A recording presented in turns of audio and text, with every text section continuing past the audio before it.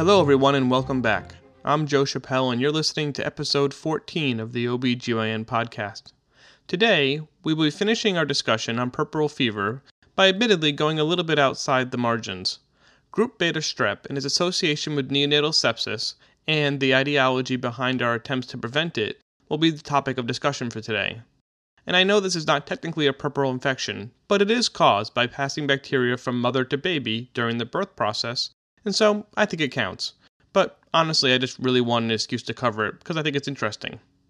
But before we dive into today's topic, I want to thank everyone again who was on the Slack. I think it is going to be a really great resource for all of us. And remember that if you want to get in on it, just send me an email at feedback@obgyn.fm and I'll shoot you an invite. You can also use the Slack for topic suggestions, general feedback, or just connecting with other OBGYNs around the world. I love hearing from all of you, so please keep it coming. Anyway, let's get started with episode 14, Puerperal Fever, Part 3. Going back through history, it's difficult to tease out how much an effect neonatal sepsis had on the overall mortality rate, because infection wasn't something that we even recognized as its own entity until the 1800s. But judging by its prevalence in modern times, it was probably a decent number. But today, we aren't really going to talk about neonatal sepsis as a whole, but rather, we are going to focus on the neonatal sepsis caused by group beta strep. Group beta strep is a commensal GI and GU bacteria that is generally considered harmless. The primary member of this group is Streptococcus agalacticae, which is a gram-positive facultative anaerobe that is present in about 30% of adults. Now, group beta strep, or GBS, gets its name from the Lancefield classification schema, which is based on the carbohydrate composition of their cell walls. Now, over time, this classification has become effectively useless, and is almost never used anymore, but the name has stuck with us, and so today we still talk about Group A strep, Group D strep, and for today, Group B strep. The bacteria itself was first discovered by Edmond Nocard in the late 1800s. He worked with Louis Pasteur at the Louis Pasteur Institute before setting up his own productive laboratory in rural France. Now, while investigating the cause of bovine mastitis, he found a new bacteria, which he cultured and called Streptococcus agalacticae. He named it because it caused dairy cows to stop producing milk, hence A. galacticae. Outside the world of dairy cows, it was not thought much about until 1938, when R.M. Frey, working in London, published a case series of several women who died from what appeared to be GBS sepsis. Now, this was a shocking finding. Apparently, this bacteria, which everyone thought was harmless in humans, was causing death in women and babies. His results were verified by further case reports, and along with the rising fields of pediatrics and neonatology, led to the understanding that GBS caused neonatal sepsis, and by the late 1940s, it was well established as the leading cause. Now, when we talk about neonatal sepsis, I want to make sure that we're talking about the same thing, so here definitions matter. There is early-onset sepsis, which occurs less than 7 days after birth and which has a very high mortality rate. And then there is late onset, which occurs 7 to 90 days after birth and is generally not as severe. In early-onset sepsis, GBS is the most common bacteria responsible and makes up over 50% of the cases. E. coli, staph, H. flu, and other gram-negative anaerobes each account for about 10 to 15%. When we look at late onset, the causes are a little more diverse, with about 30% coming from E. coli, 20% from staph, and 13% from enterococci, with almost no GBS cases. Therefore, today we're going to be focusing almost exclusively on early onset sepsis, as it is the one most commonly associated with GBS. Now, early-onset GBS sepsis is almost universally associated with maternal colonization with GBS, and at any given time, roughly 20% of pregnant women are colonized with group beta strep. This number varies in the literature between 3 and 35% and has to do with the type of culture performed and how the sample is collected. But about 20% does seem to be the consensus, and so we're going to work with that today.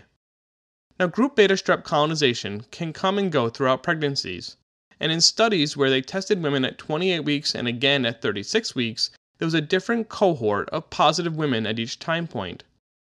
This becomes very important when we talk about the timing of screening.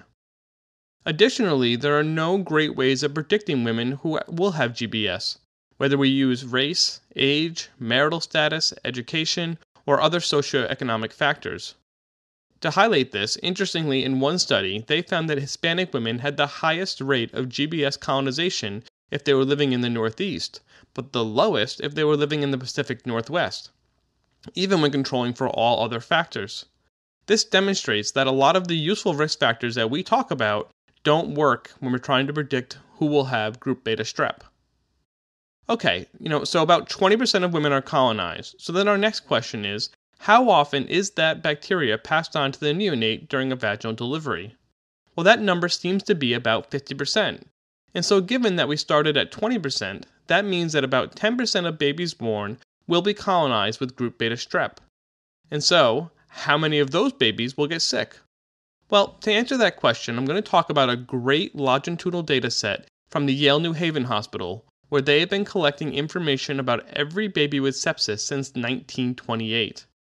Over that time period, the rate of sepsis has ranged from about 1% to 3% and includes neonates of all gestational ages, which is important because we'll see in a minute that prematurity is a huge risk factor for sepsis. Now, the most recent data before the beginning of antibiotic prophylaxis was about 2%, of which about half or 1% would be from GBS, so we're going to use that 1% for our purposes. So, if 10% of babies are colonized with GBS, and about 1% of total deliveries become septic from GBS, then that means that about 10% of babies that are colonized with group beta strep will become septic from it. These numbers are going to become important when we discuss the preventative strategies, so bear with me as we walk through all these numbers. Now, going back to risk factors, let's talk about which ones are most associated with group beta strep sepsis. First off, and I guess this is pretty obvious, but maternal colonization is the highest risk factor, with an odds ratio of over 200. But we can break this down a little bit more by talking about the density of colonization. In a couple of studies where they looked at how much GBS women had, as opposed to just there being a positive or a negative result, they found that the denser the colonization, the higher the risk. The light colonization gave an odds ratio of 97, while the heavy colonization had an odds ratio of 247. One note here is that about 1% of all cases of group beta strep sepsis are in babies who tested negative for group beta strep, which is probably a false negative swab, but it's still worth keeping in mind. Now, as we talked about prematurity, and therefore the corollary low birth weight, both are associated with increased odds. Being born at less than 28 weeks carries an odds of 22, while weight under 2,500 grams has an odds ratio of 7.4. Now, keep in mind, this is in all cases, as most women who deliver this early don't know whether they are colonized with group beta strep. The last few are important because they're going to make up the criteria for the alternative approach to GBS sepsis prevention. They are any fever in labor, which gives an odds ratio of 4, chorioamnionitis with an odds ratio of 6.4, and rupture of membranes greater than 18 hours with an odds ratio of 7.3. Additionally, GBS bacteriuria and having a previous neonate affected by group beta strep have also been listed as high risk factors.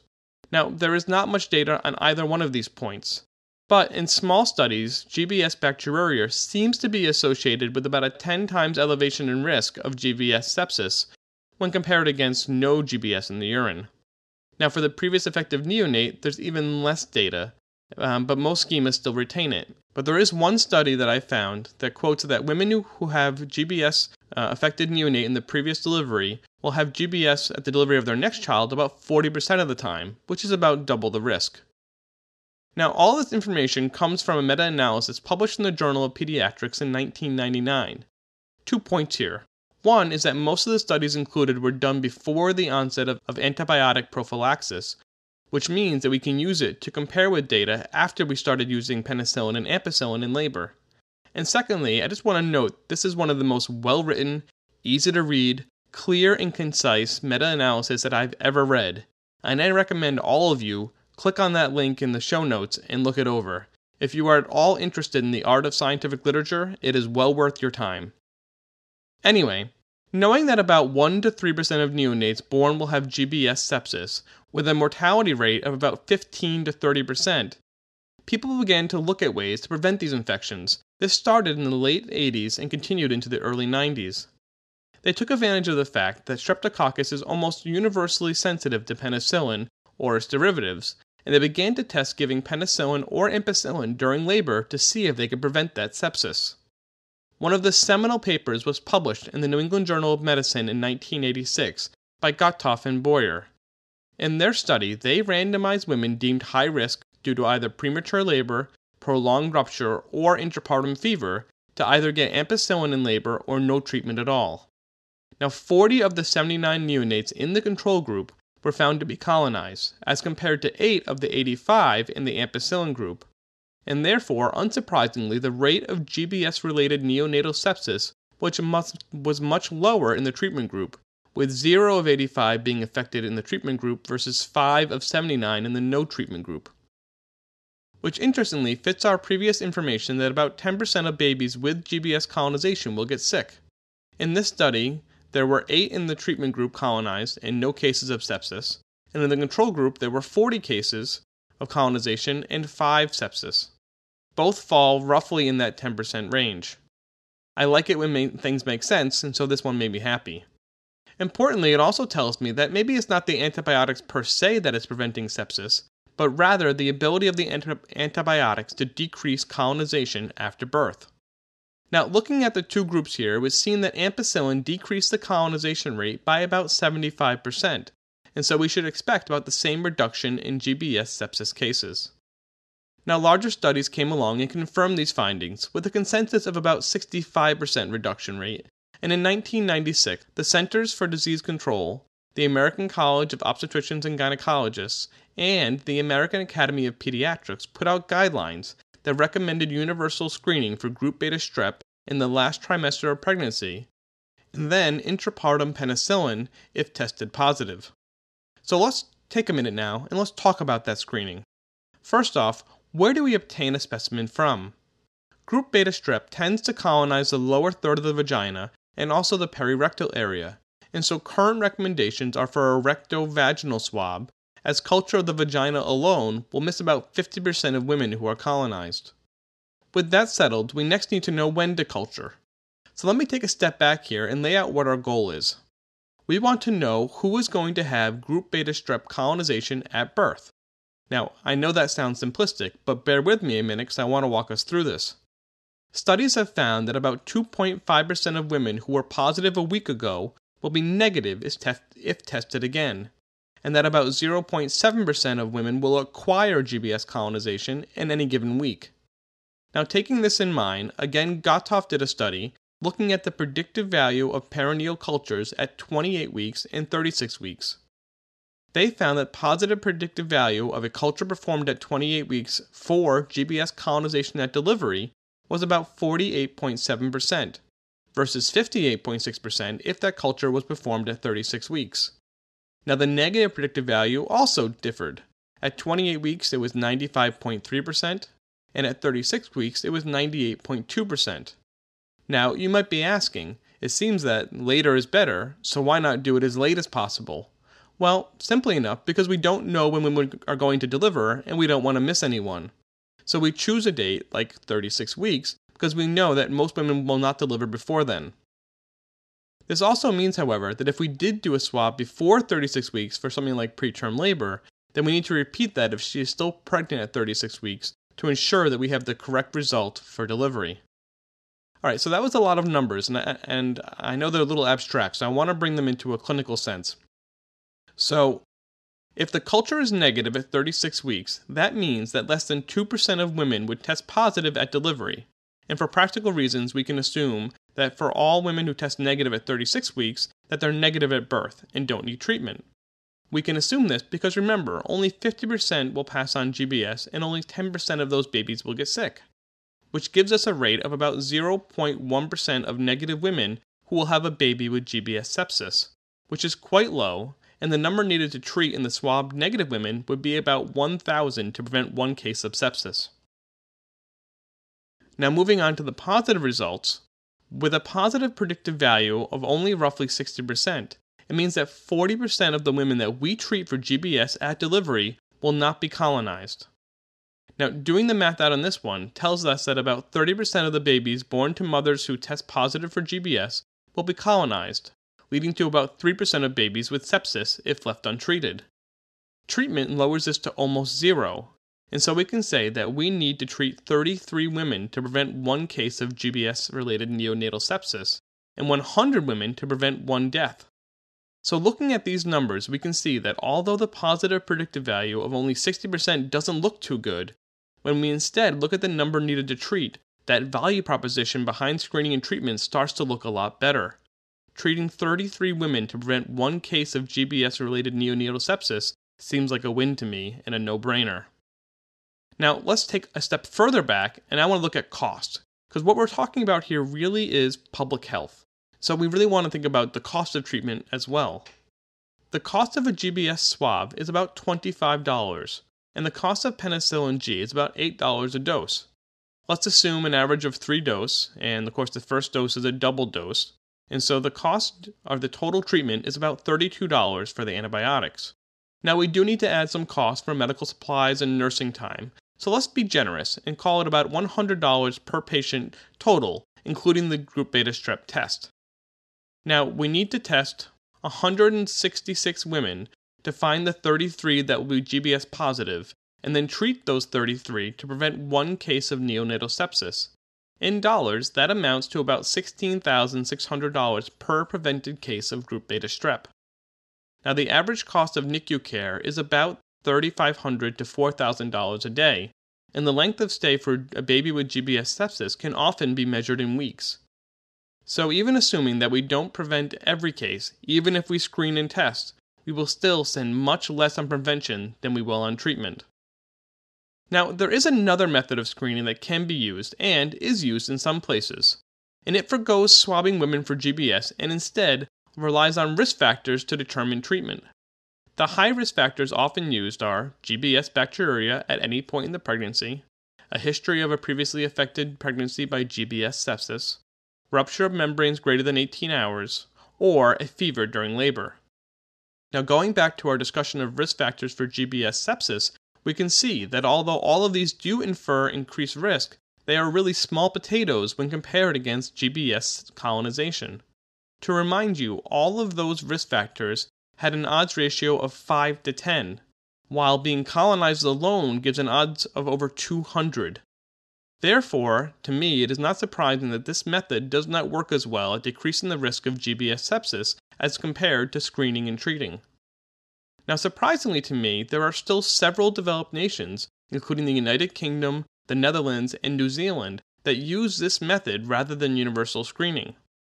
In the United Kingdom, this policy has been examined thoroughly, and multiple studies have shown that the cost of treating neonatal sepsis far outweighs the cost of screening and prophylaxis. One study from 2007 determined that in England alone, they could save $75 million a year by ditching the high-risk method, and this is when the risk-based strategy works perfectly. One study from 2007 determined that England alone could save $75 million a year just by ditching the high-risk method and going to screening and treating like we do here in the States. And they also found that the risk-based strategy doesn't work as well, and this is based on research by Skuchkat et al. From 2002, where they looked at 5,000 women who delivered in the United States who used one of the two strategies. In hospitals that used universal screening, about 90% of the women received antibiotic prophylaxis if it was indicated, while in the risk-based group, only 79% received the appropriate antibiotics. Now, 11% difference may not seem too high, but push that out over the entire US population, and that 11% starts to mean a lot of sick babies. Now, this difference makes sense to me because there is much less room for error in the screening group. If you have a positive result in front of you, it is far easier to remember to give the antibiotics. However, if you are using a risk-based model, then you need to get an accurate history from the mother, put it through your mental algorithm to determine who's high risk and who's not, and then remember to start the antibiotics. So I am not surprised here that universal screening works better. Well, so far I've been making a pretty solid case for universal screening and intrapartum prophylaxis. But let me turn the page and give you the other side of the argument. It is important to know why the other side does what they do. In many cases, it is just that they are valuing different things or making different trade-offs. To do that, I'm going to quote from the Royal College of Obstetricians and Gynecologists Green Top Guideline on Group Beta Strep. In regards to universal screening, they state the following, quote, "Until it is clear that antenatal screening for GBS carriage does more good than harm and that the benefits are cost-effective, the National Screening Committee does not recommend routine screening in the United Kingdom. Initiating national swab-based screening for antenatal GBS carriage would have a substantial impact on the provision of antenatal care within the United Kingdom. Major organizational changes and new funding would be required to ensure an equitable and quality-assured service." Okay, so let's break this statement down. First, I would say that we can pretty safely state that there is a cost savings with universal screening and treatment based on the studies, some of which were even done in England. Second, let's focus on the harm of the treatment, because this is really the crux of their argument. The argument for harm from treatment is based on a trial called Oracle that was performed in the late 90s in London and looked at antibiotics for PEPROM and preterm labor. Now, one study of women who received amoxicillin and erythromycin for preterm labor showed that their children were at higher risk of cerebral palsy than women who did not receive the antibiotics. However, a different paper from the same group looked at women with PEPROM and did not show this effect at all. This seems to be the harm that they are talking about when it comes to prophylaxing women in preterm labor, which, by the way, the American College of OBGYNs does recommend. The Royal College states the following, quote, "Women presenting an uncomplicated spontaneous preterm labor with intact membranes are the same group of women as those recruited to the Oracle trial, where there was evidence of harm in terms of adverse neurodevelopmental outcome, including cerebral palsy in their infants at 7 years of age in the absence of any demonstrable benefit in the short term. Although the antibiotics used in Oracle are different from those used for intrapartum prophylaxis for GBS, there is no evidence from long-term follow-up studies that other antibiotics, including penicillin, are safe. As the risk for early-onset GBS infection in this group of infants is still low, prompt management of early-onset sepsis, if it occurs, is preferable to intrapartum prophylaxis for large numbers of women." Wow. Now, I'm not going to argue with the Oracle trial, although you can find many people who have, but I do want to compare the risk of cerebral palsy with the risk of neonatal sepsis and its subsequent risk of morbidity and mortality. In the Oracle trial, the risk of getting cerebral palsy was extremely low, and as I told you before, one of the highest risk factors for neonatal sepsis is prematurity, and so this seems to me that they're throwing the baby out with the bathwater, literally. The last argument against screening and treating has to do with E. coli sepsis. As mentioned, behind GBS, E. coli is the next most common cause of early-onset neonatal sepsis. In early studies of the effect of GBS prophylaxis, several groups reported an increase in E. coli sepsis after starting the prophylactic antibiotics. In one study published by Stamm et al. In 1999, they found that GBS sepsis fell from 1.7 per 1,000 deliveries to 0 per 1,000, but that E. coli-related sepsis rose from 0.3 per 1,000 to 1.3 per 1,000, which resulted in no net change in the overall sepsis rates. This and other studies caused some concerns. However, larger studies and meta-analysis were performed to study this further. In a large study published in 2001 in Pediatrics from 19 Connecticut hospitals, they failed to confirm this rise in E. coli, but did show a large increase in the resistance of E. coli to ampicillin. Several other studies followed suit, and the fear of rampant E. coli thankfully dissipated. However, the resistance issue did cause a change in treatment recommendations to penicillin, because it is in a much narrower spectrum of coverage and does not result in the same levels of resistance. This all leads me to today and the current recommendations from the American College of Obstetricians and Gynecologists. These guides are similar to almost all other developed countries. They recommend universal screening at 36 weeks pregnant, and if positive, to treat with penicillin for at least 4 hours before delivery if possible. As a little side note here, that 4-hour recommendation is essentially made up, and there is almost no data to support any of it. There is one study I could find on the topic, and they did find that 1 to 2 hours is probably sufficient, so take this time recommendation with a grain of salt. Anyway, if GBS-positive women are allergic to penicillin, then ACOG recommends testing the GBS for resistance to both clindamycin and erythromycin, as there is often cross-resistance between them. If it is sensitive to both, then they recommend giving clindamycin. If resistant to one or both, then they recommend vancomycin. Now you might ask, why not use a cephalosporin in women with a penicillin allergy? Well, one study did look at that, and they found it to be effective and safe with very few allergic reactions to the cephalosporin. Using a cephalosporin in these cases is unfortunately not in the guidelines, but it is something to consider as opposed to giving vancomycin. They also recommend treatment, regardless of testing, for women with GBS bacteriuria and for women who had a previously affected neonate. Now, as I mentioned, there is not a lot of data here, so it's hard to say yes or no on this one, so I think erring on the side of caution is not wrong. For women in preterm labor, they recommend treatment if their GBS status is unknown or positive, but state that treatment can be deferred if they have a recent GBS negative swab. Lastly, they recommend that we fall back on the list of high-risk factors for treatment if a woman is term but the GBS status is unknown. Let's contrast this to the guidelines from the Royal College in England. As I mentioned, they do not recommend universal screening, but do recommend treatment if there is GBS bacteria in the urine or a history of a previously affected neonate. They also do not recommend treatment in cases of preterm labor with intact membranes because, and I quote, although the risk of early-onset GBS infection is higher in preterm than in term infants, there are reasons to be cautious about widespread prescription of antibiotics for those women because approximately 50% of all women thought to be in preterm labor will not deliver preterm. Then they go on, of course, to quote the Oracle study again. For treatment, they do recommend penicillin, and then state that given the resistance rate of only 10% to clindamycin in the United Kingdom, there is no need for antibiotic testing like we do here in the States. When I start these projects, I often have no idea what I'm going to find. More often than not, I find that the data that our guidelines are based on is poor or represents expert opinion. Therefore, it was nice in this case to find so much data to back up our guidelines, and a little disheartening to find that there are some places in the developed world that don't follow them. Interestingly, as women become more educated about these topics, they are starting to demand GBS testing, as can be seen by the numerous labs in England that offer private screening with self-administered swab. Now, there is an ongoing review of the GBS policy in England, and I think that they will soon join the rest of us in universal screening. This is not to say that we should not keep looking at this, and if a group is not already doing this, I hope that someone will look at the effects of penicillin on nerd development so we can answer the question of its safety. Now, before I finish up today, I want to talk about one more aspect of this topic, and that is ways of eradicating GBS before delivery. This is a growing topic, at least here in the US, and I think it deserves some attention.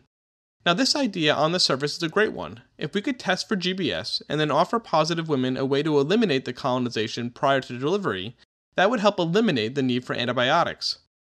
Now, whether we use a natural method or a more medicinal method, it could be a cost-effective and safe way of dealing with this GBS risk. Natural methods usually revolve around probiotics given prenatally. Now, there is very little data here, but one pilot study from Safdad et al. From 2014 took 20 women and gave half of them daily Floragen 3 probiotic, which is mostly lactobacillus. The idea behind this is that the lactobacilli outcompete group beta strep, and over time, this will decrease colonization. The study found 2 women in each group were colonized, but interestingly, the women in the probiotic group were less densely colonized. Now, first off, it's nice to see that 20% number come up again, which fits our previous studies. And secondly, since we know the risk of sepsis is correlated with density of colonization, maybe there's a beneficial effect to these probiotics. The group states that they are going to perform a larger study to investigate further, and I am eagerly awaiting their findings. For now, though, I would say that women can certainly take probiotics during pregnancy, and that they may decrease the rate and density of GBS colonization. But until we have more evidence and more data, it should not replace the usual screening and treatment that we have today. The other method of reducing colonization is to perform a lavage of the perineum, anus, and vagina with either chlorhexidine or iodine. Again, there is little data here, but what there is studies the effects of the lavage at the time of delivery, and not antenatally. In one study, they gave 31 positive women a vaginal and perineal lavage with chlorhexidine, and then took a swab 4 days later. They then compared those results against 747 women who had no treatment.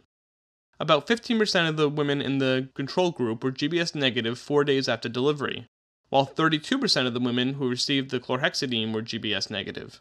This does show that there is an effect and may influence the number of GBS-affected neonates even with penicillin treatment. But that given that it only showed an effect in about a third of women means that it cannot replace screening. Another larger study from South Africa looked at using chlorhexidine wipes for the vagina prior to birth, and then again wiping the neonate after birth. However, they found no decrease in newborn colonization or early-onset sepsis. Now, maybe this is due to the fact that they use wipes and not a lavage, which I can imagine might have a different effect. I would be interested to see what effect a lavage in GBS-positive women at 36 weeks has. In my mind, I can see a schema wherein we test women at 35 to 36 weeks for group beta strep. The women who test positive take a probiotic and do the lavage, and then we test them 1 to 2 weeks later, and if negative, then they won't need treatment at delivery. If even moderately successful, it would eliminate the need for antibiotics for a large number of women, for the cost of the lavage and a reswab. I guess something to think about, and honestly I feel a little new research project coming on. Now I just have to find a resident who's interested in group beta strep. In both cases though, we are still waiting for good data, and I have to withhold judgment until we have it. But I do think that each of them holds promise and warrants further research. Although I probably be more likely to get on board with my patients taking a probiotic as opposed to using the chlorhexidine, because I'm not sure what the effects of chlorhexidine are on mucous membranes like the vagina. That makes me a little nervous. In any case, I think that's a good point, and I'm going to wrap it up here. We talked about the natural state of early onset sepsis and the risk to babies. We covered the risk factors and 2 of the most common screening algorithms. We went in depth into the data behind universal screening and treatment and the risks and benefits that go with it. We also discussed the risk-based method and the pitfalls that I think are associated with it. And lastly, we talked about some new ideas in prevention or treatment of GBS colonization that I find really intriguing. Now, like I said earlier, one of the things that drove me to do this podcast is my desire to learn about the why behind what we do. Digging into this topic was fascinating for me, and I hope that you all enjoyed hearing about it as much as I enjoyed researching it. When we understand the data behind what we do, we are better able to apply it in our clinical practice and better able to educate our patients. In the case of GBS sepsis, it was nice to see that what we are doing in clinical practice is what the data supports. So, thank you all for listening. As you know, you can find the show notes at www.obgyn.fm, and you can follow me on Twitter at jchappellemd or on Facebook at the OBGYN podcast page. For those of you on Slack, I can't wait to discuss this episode, and for those of you who want to get in on it, please just send me that email to feedback@obgyn.fm, and I'll get you an invite. Now this episode concludes our Puerperal Fever discussion, and we'll be moving on to some more bread and butter OB stuff in the next few episodes before we turn the ship back to GYN.